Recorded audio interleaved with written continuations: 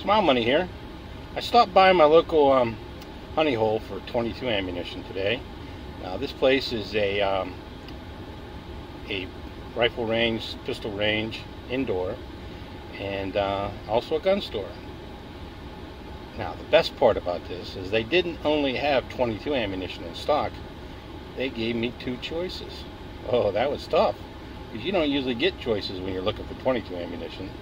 But what they had was American Eagle in the 500 round bricks, or the Federal, what I picked up, the Auto Match, which I had some good luck in the past, because it's made, it says right on the package, ideal for semi-autos, and that's what I'm going to be shooting in. So, hey, get out of here, fly.